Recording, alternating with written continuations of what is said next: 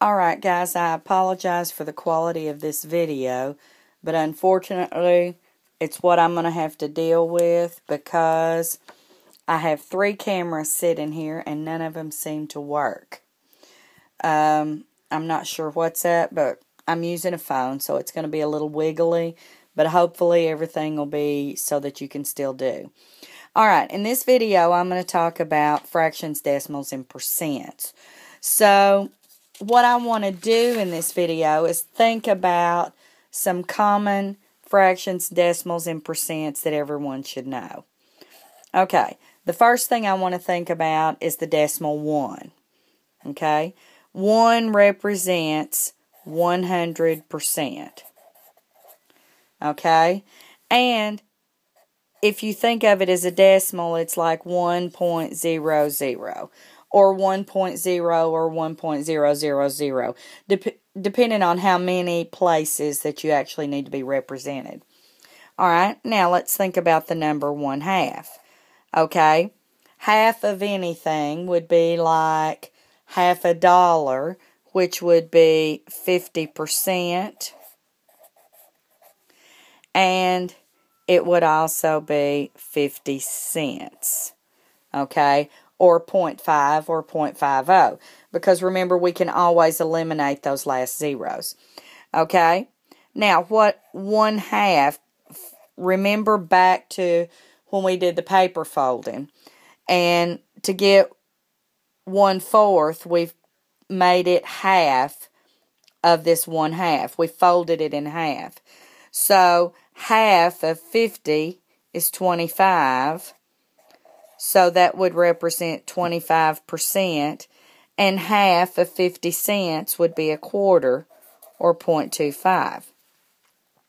Okay, you should know these 3 decimals equivalents without any problems at all. You should always know those. And think about going to the store and seeing a 50% discount, half off, a fourth off, and so forth. So these all 3, they're interchangeable, and you have to know how to do that. Okay? So let's look just a little bit more at the concept of 1/2 or 0.50. Alright, now let's think about what do we do to get to 50%. What happens to the decimal point? And remember, if there is no decimal, it's automatically all the way to the right. So, in order to change this decimal number to a percent, all I do is move my decimal 2 places to the right. Okay? 2 to the right gets me a percent if I have a decimal.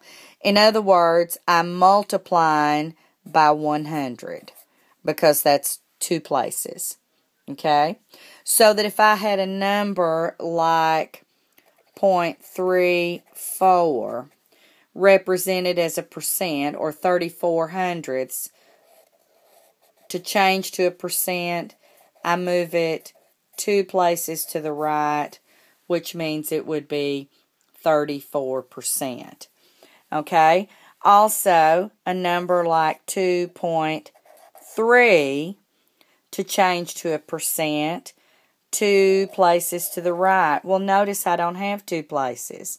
So then I would add a 0 to accommodate it, and my decimal point would end up over here, which would make it 230%.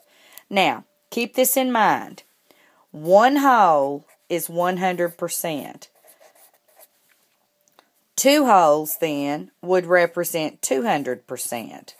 Think pie or pizza. 1 whole pizza is 100%. 2 of them would represent 200%. So if I have 2 point a decimal, whatever it is, I know that I'm going to have more than 200%, but less than 300%.